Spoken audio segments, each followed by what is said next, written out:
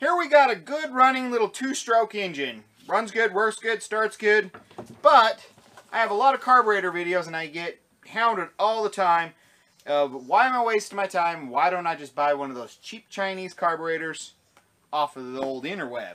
So here I ordered a $11 carburetor that fits this for 11 bucks, under $11 yesterday, and Amazon delivered it today. So we're going to take this good running engine, has a good carburetor on it, and we're going to put a brand new carburetor on it, one of these brand new Chinese, this is a Walbro clone, put it on there and see if we can get it running.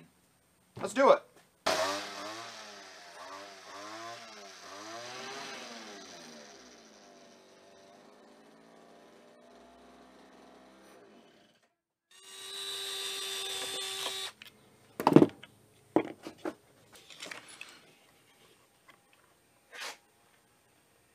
Got all the fuel lines, everything on, so now we just screw it back on. I mean, this repair is as quick as just a couple bolts and on and off.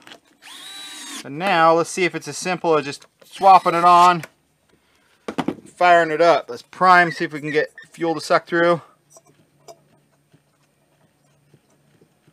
Yep. We got fuel. Let's fire up.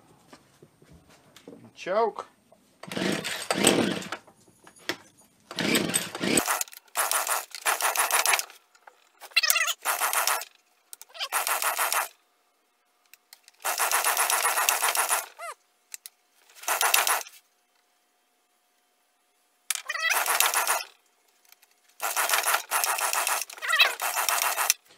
Huh. Was actually helping for better. We'll put it back exactly how they had it set. All the way closed.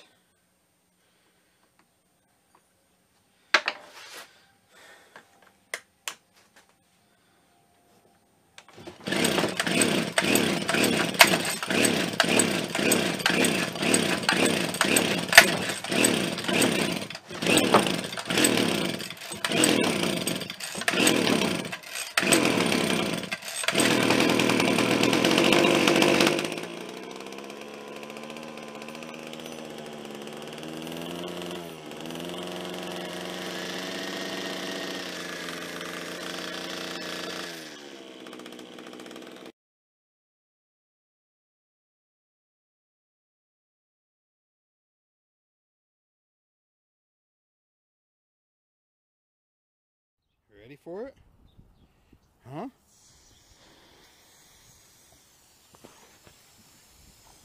Get it. Get it. Get it.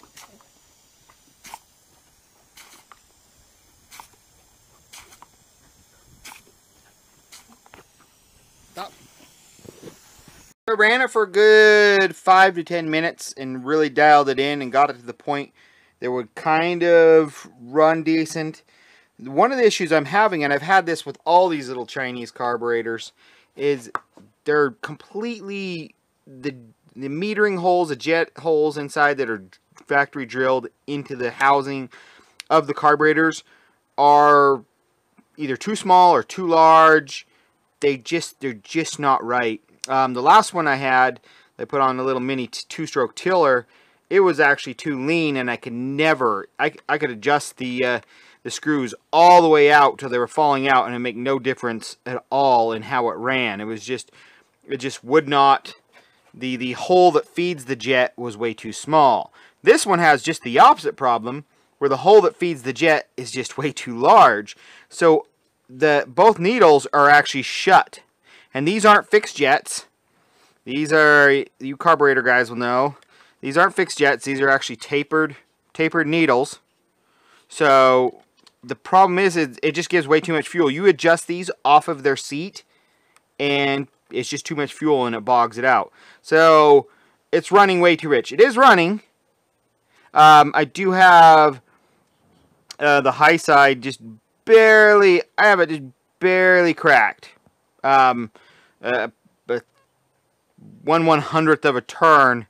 I thought that made it run just a little bit better, but any more than that, and it just bogs right out. Too much fuel, and it just dies.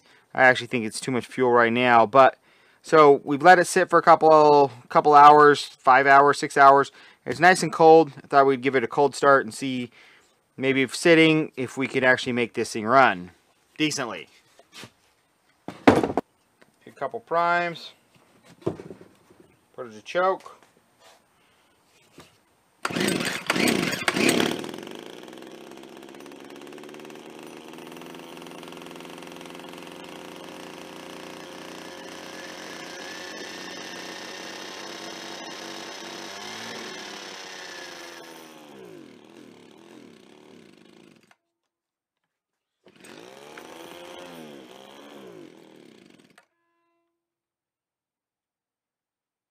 Now it's acting like it's too lean. I did have it warmed up good when I set the carburetor. Let's see.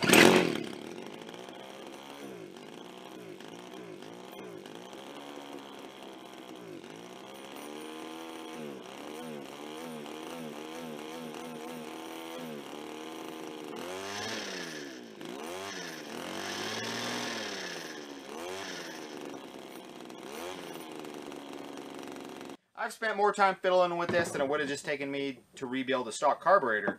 And that's one of the problems you run into with these super duper cheap clone carburetors is there's no quality control. Nobody's testing these out, putting them on flow meters. None of that. They're just drilling holes, screwing primer bulbs to it out of a box and just throwing them down the line. You know, if you can pick these up for $11 here in the US and they had to ship and be individually boxed and everything else, I can't imagine these are costing more than $1 to make in China. But one of the nice things, you know, if you order somewhere like Amazon, if it doesn't work out, there's 30 different, I mean, for this exact carb, there's probably 30 or 40 different companies selling it on Amazon. Some of them are branded, some of them aren't. Generally, I like to go with the ones that do have some sort of brand name on it. You know, maybe if they put their name on it, they're a little bit more proud of it than a company that doesn't even brand it. But you can just return it, try another one. You got to be the quality control when it comes to these things, since they don't have quality control. That's money, and these things don't cost a lot. So, is it worth it? I guess it does get the engine running for the most part, and most of the ones I've used on snow blowers and weed eaters and stuff like that, little mini tillers, I can get them to run, but they never run like perfect. Some of them are too lean. Most of them are too lean.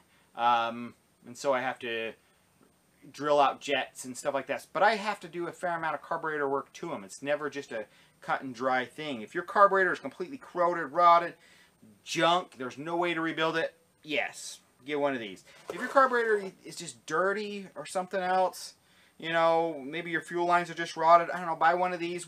They come in kits. I'll put links below. All these little carburetors, a lot of them come with kits with the little new hoses, and it'll give you new hoses and a filter and stuff like that.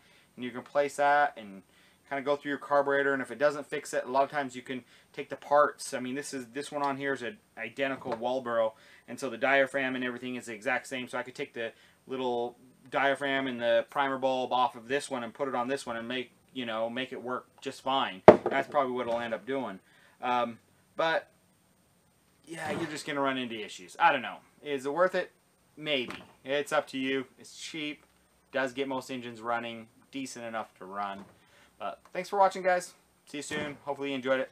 Have a good one. Bye.